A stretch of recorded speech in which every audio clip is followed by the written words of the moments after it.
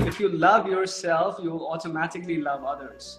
It's love is love is not just a feeling. Love is a force, and this is where we get it wrong. This is where all the stories of Bollywood and Hollywood about love and this and romanticization and this flamboyance and no reality in it. Like, it's not true, like we're selling people lies all the time.